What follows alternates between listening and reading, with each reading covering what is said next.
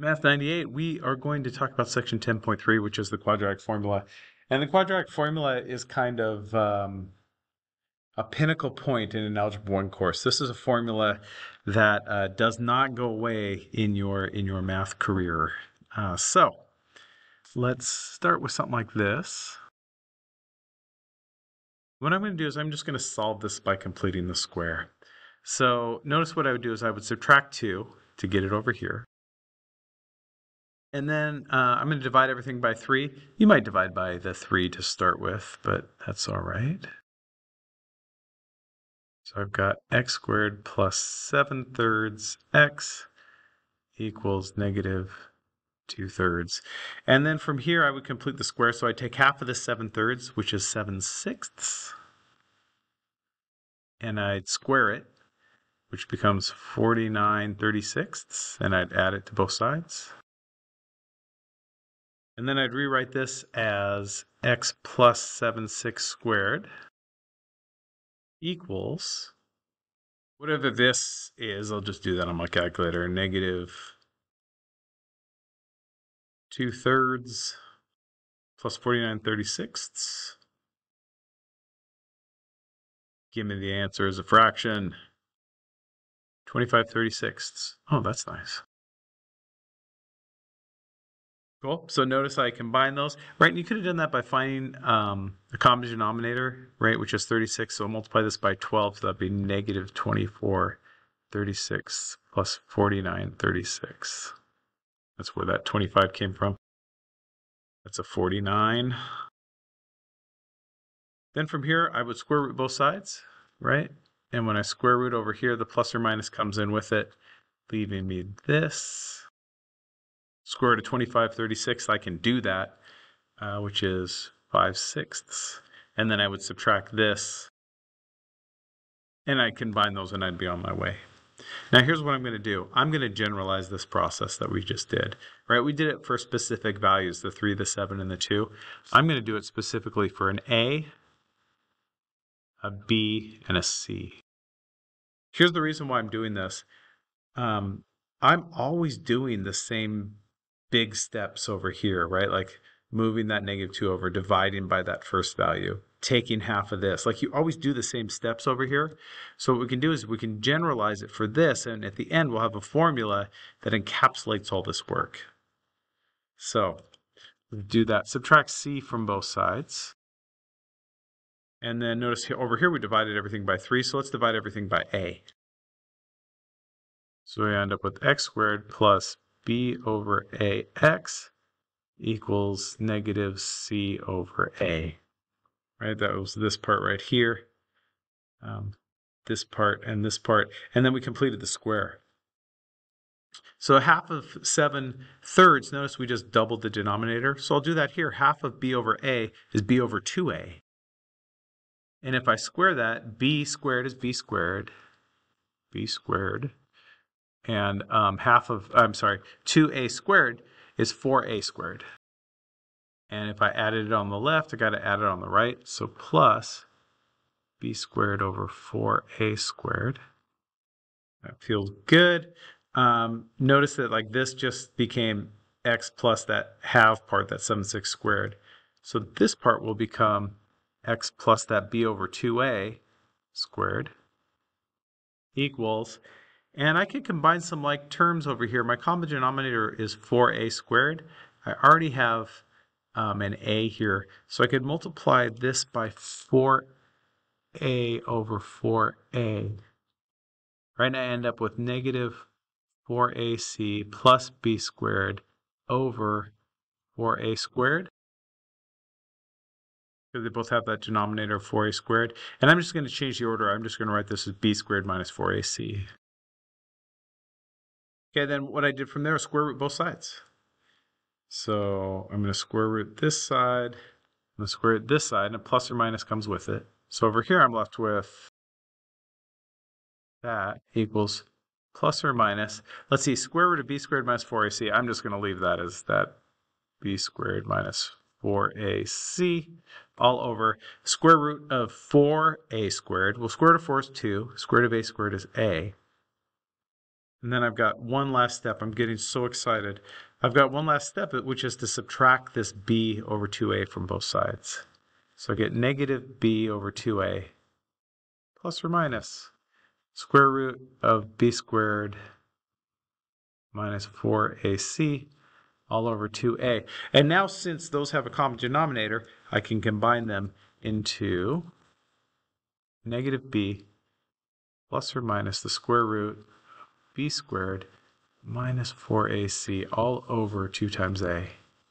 That's the quadratic formula. Here's what it says. Notice we started with this. So if we have this, ax squared plus bx plus c equals 0, this is true. X is equal to negative b plus or minus square root of b squared minus 4ac all over 2a. That is great. But what's really good about this is this encapsulates all that work. We don't have to do these steps over and over again. They have been factored into this equation, like they make this equation. So I'm going to add one thing to this. Here's our quadratic piece of our quadratic formula.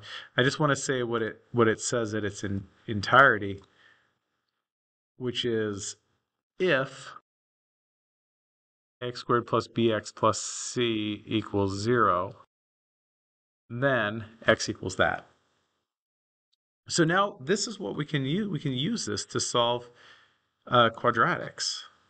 So for example, if I had something like this, 2x squared plus 9x plus 5 equals 0. Well, it's in that form. And notice the a is a 2, the b is a 9, and the c is a negative 5. And just plug them in, right?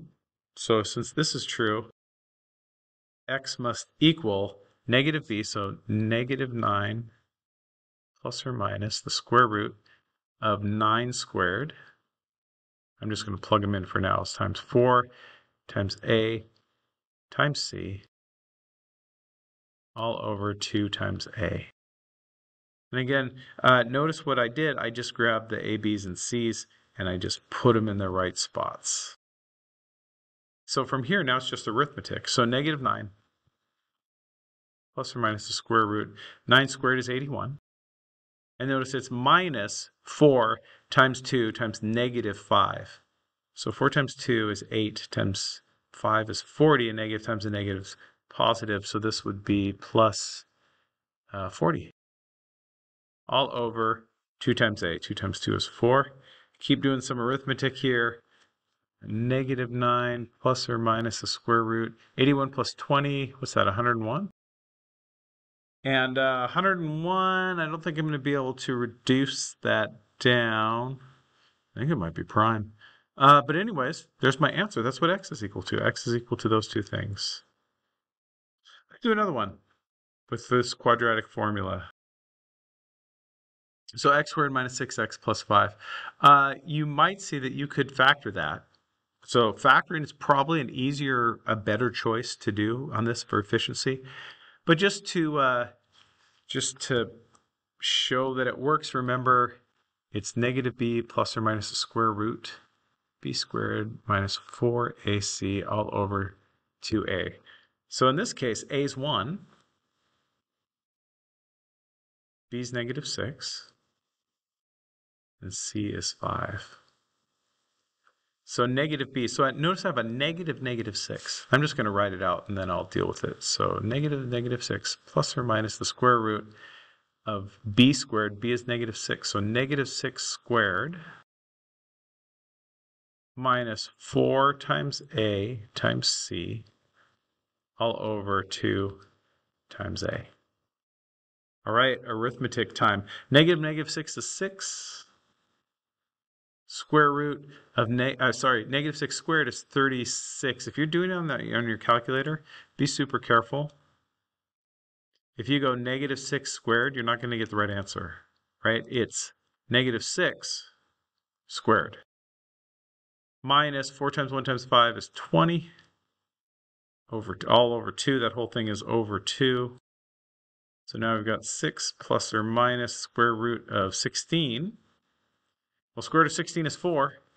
6 plus or minus 4 over 2.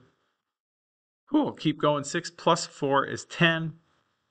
10 over 2. 6 minus 4 is 2. 2 over 2. So my answer should be 5 and 1. And you can plug them back into the original equation. Make sure that they work. Check this one out. A is 4. B is negative 5. C is negative 3. Plug them in. Negative B, so negative 5, plus or minus the square root of B squared, minus 4 times A times C, all over 2 times A. Okay, and negative 5 is 5. Negative 5 squared is 25. Arithmeticking, negative times a negative is going to be positive, so this will be plus. And let's see, 12 times 4 is 48, so plus 48. And then 2 times 4 is 8. Keep going from here, 5 plus or minus 25 plus 48. What's that, 60, 70, 73? I think that's right. 73, I don't think I can simplify that at all.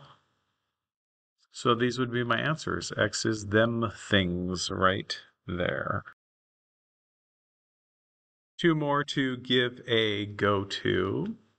All right, let's give this one a go.